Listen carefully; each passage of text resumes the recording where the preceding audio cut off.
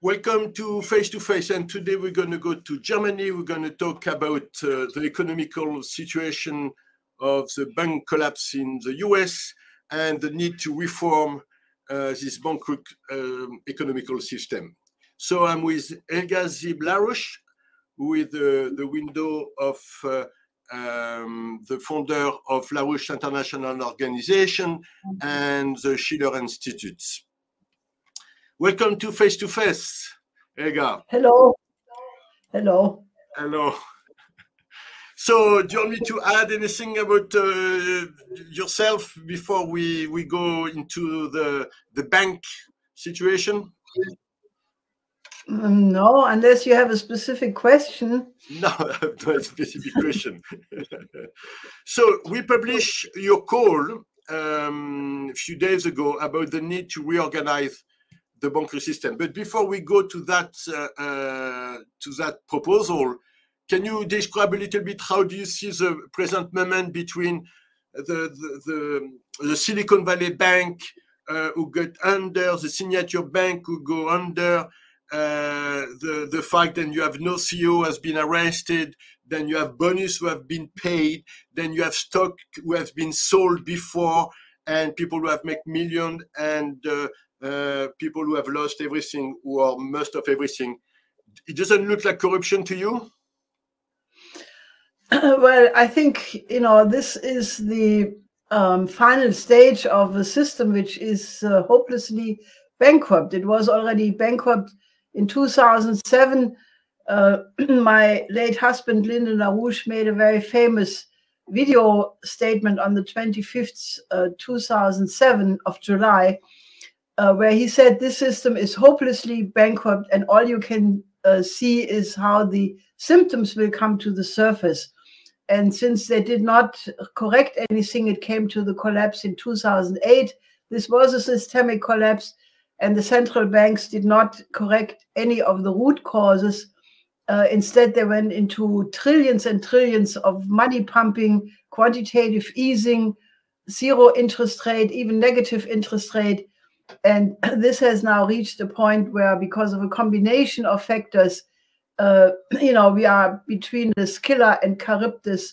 If the central banks are trying to fight inflation and go for a rapid interest rate hike, you have such results like Silicon Valley Bank and Credit Suisse and all of these things. And if they let go, we end up in a hyperinflation. So there is no solution within the system. And the main problem is not just the over-indebtedness of the system, which, is the result of all of this, money into speculation and not into the real economy. But the real problem is the gigantic derivative bubble of estimated $2 quadrillion worth of the outstanding derivative. And the problem with Credit Suisse is that all the counterparty banks of Credit Suisse are the US banks. So therefore, there is complete panic. They're obviously trying to find something over the weekend to get the UBS bank to take over merge. Yeah. So what is your take on the merging? Well, obviously UBS bank doesn't want to take a lot of junk. So it may end up in that the Swiss central bank will take over. But this is short-lived, this is, in a certain sense, as I said in my statement, there is only the chance that either you have a chain reaction collapse, like what Bill Cross described some years ago as a supernova, where the entire financial system could evaporate. The image used as a domino effect is wrong, because it's not just one domino kicking over the next one. So it's either this collapse or, you have a hyperinflation. In any case, this is extremely dangerous, and it will hurt a lot of people. It will hurt not only people who lose their life savings if there's a hyperinflation, but the key problem will be the developing countries. The global south is the most in danger because they are the most vulnerable. And that is why I have called for such an emergency summit, because I think, if the governments only try to, somehow make a cosmetic solution as they did 2008 and in the 15 years since, it cannot work. And since I'm since a long time convinced that the real danger of world war comes from the fact that the Western neoliberal system is bankrupt, and therefore from that standpoint they see the rise of China and other Asian countries as a mortal threat.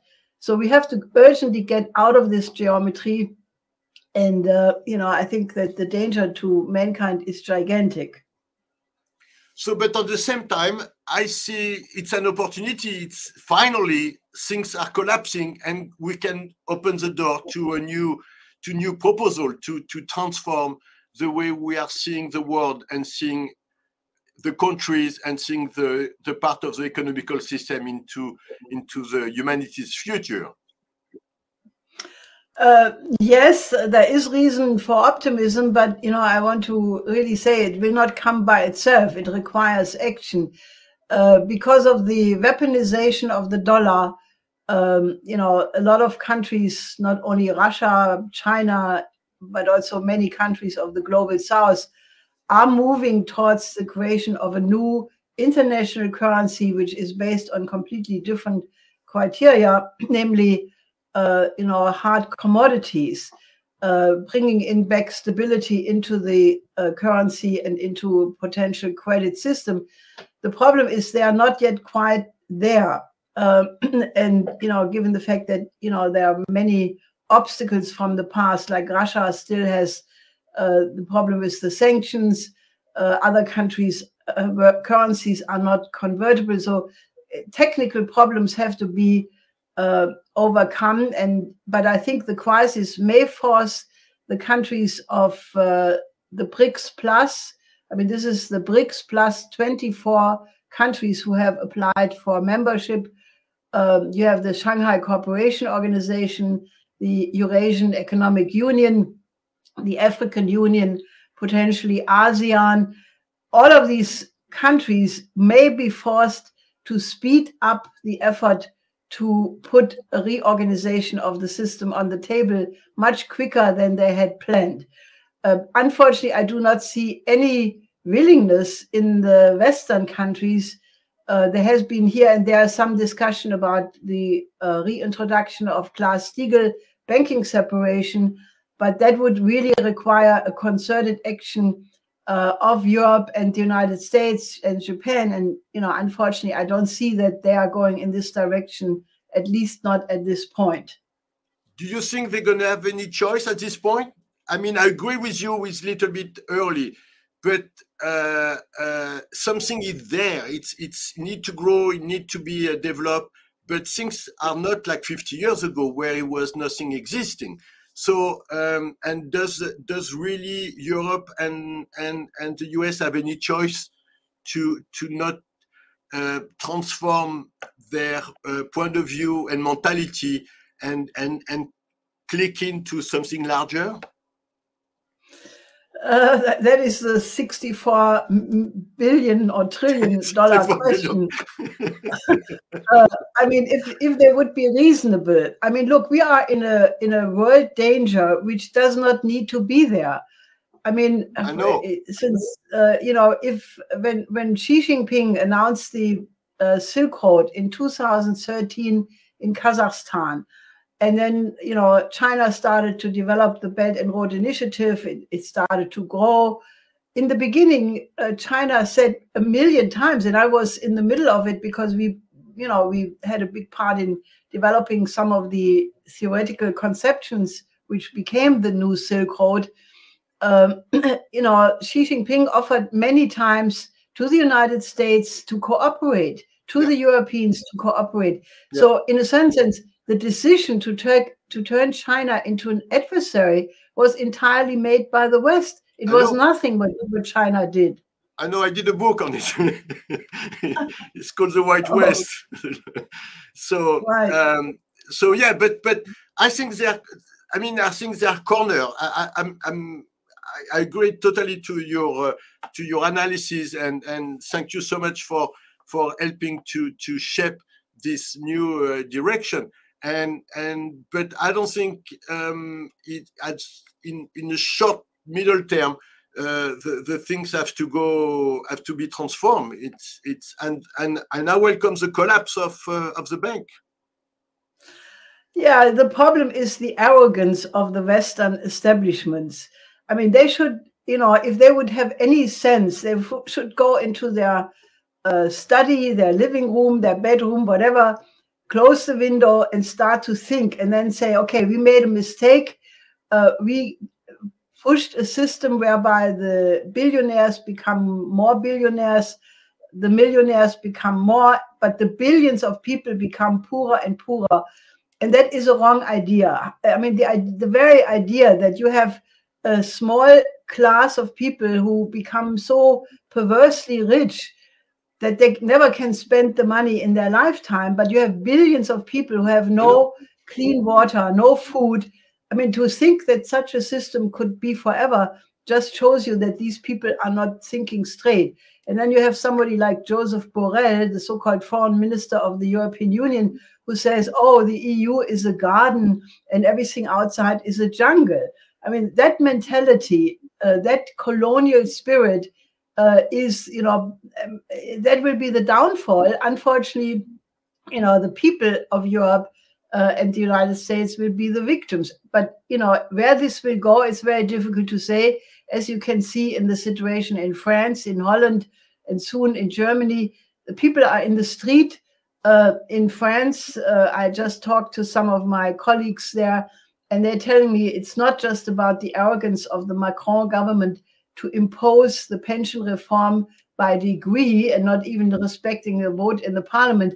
It's not only about the pension age, it's about the future of France. And more people, are really worried that they're being governed by establishments who do not care about their well-being.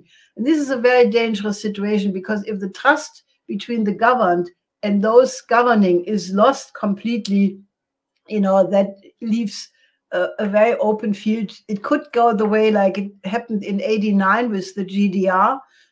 There also you had the population losing the trust into the government, and it came to the fall of the wall. But, then people were ill prepared, and East Germany was completely taken over by the West. And there is now, almost like a new division in Germany between East and West, between those people who go with the narrative of the mass media about Putin, but then many people in the East do not buy that narrative, and they feel that they have been betrayed for their life story. So it's very complicated. And at this point, I cannot make a prediction where this will go. All I can say is it's now the time to act and support the proposals which are made by the Schiller Institute, because we have turned out to be, correct. My late husband in 1971 predicted that this would happen, exactly the point where we are at now, because he said if what started with Nixon decoupling the dollar from the gold standard and going for floating exchange rate, which was the road to profit maximization and monetarist policies at the expense of the physical economy, he said, and this is now 52 years ago, that we would end up in a new depression, a new war danger, and a new danger of fascism if one would continue on that road. And that's exactly where we are. So we have to go into a new system, and we have to mobilize the people in Europe, in the United States, to say, let's go with the Belt and Road Initiative. Let's join hands with the BRICS rather than regarding them as an opponent. I mean, you cannot have the world being divided in two blocks, where everything looks like, that the Ukraine situation is the intention to be repeated in the Indo-Pacific. This could only end up in world war, and we have to urgently go in a different direction. Absolutely, and I totally agree. I mean, we are saying it for 30 years. It's nothing new here. It's not like a crisis of the last 2 years with Ukraine. Yes, it's much bigger. It's much profound. It's much enroot into our conception of the world, into our conception of the future, in our conception of the human being. And really, we need to put the human being as the most important value in the world, and everything else should be secondary and should be at the service of the development of the economical for all, and the access to health, education. I mean, and I'm not understanding why you have all this other concept if it's not providing that value. Well, you know, I have called for an international emergency summit, you know, either by the UN General Assembly, given the fact that what is at stake here concerns all of humanity, and therefore the UN General Assembly would be a place for this to be negotiated, or the G20, even if the G20 is not really representative. And if these two institutions are not willing to do it because there are some countries opposing it, then I think it should be a combination of the BRICS plus the SCO and any other combination. But I think, you know, we urgently need governments to act together and give a signal to the world that, you know, people can calm down, because a lot of people are in panic because there are governments who are taking care of the common good. And I can only ask the people who are listening to this interview, don't take the attitude of sitting on the fence and say, let's see where this goes. But, you know, we need a world movement of world citizens. The fact that we are threatened with world war makes every citizen a world citizen at once. So I have called, in a slight variation of the famous proletarians of all countries unite. This comes from a man from Trier, and I'm born in the same city, Trier. So I have changed that and have said, let's have a movement of world citizens of all countries unite, because, you know, we have to find the higher level of the new paradigm where people put the one humanity first. National interest is legitimate, but it must never be in contradiction to the interest of humanity as a whole when everything is at stake. So I'm confident that it can be solved, but I think we need the best people in terms of wisdom, in terms of courage, in terms of being devoted to the common good, to come out and act together and make sure that the direction of civilization is going in a good direction. Because right now, I think we are still in a mortal danger. If the Ukraine thing goes in the wrong way, there are now weapons being delivered to Ukraine which reach into Russia. The British in particular are encouraging the Ukrainians to retake Crimea. All of these are red lines, and sooner or later this can go completely in a totally the wrong direction, because if Russia has the justified feeling that the existence of Russia is threatened, they have already said that, you know, they will not accept that. You cannot defeat the largest nuclear power. I mean, Russia is ahead of the West in terms of hypersonic missiles and other technologies, and Russia will not be defeated. I mean, the idea that you can weaken Russia to the point where you have regime change, get rid of Putin, all of these are, you know, wet dreams of a degenerate elite in the West. They should stop this this idea that you have to destroy Russia, and you know, we have to find a diplomatic solution. And, you know, even Zelensky is now hopeful that with the visit of Xi Jinping to Moscow, you know, that there may be another way out. And I think I'm very interested what happens now when Xi Jinping will be for 3 days in Moscow from Monday to Wednesday. There is the proposal for the Ukrainian 12 principle peace plan, and I'm pretty sure that they will relaunch some major initiative.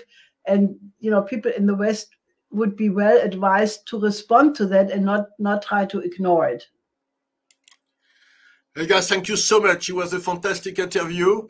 Really, I agree with what has been said, and we will keep in touch. Please keep Presenza in your as your home. If you have any news, any update, please let me know. And thank you so much to being on the show. Thank you.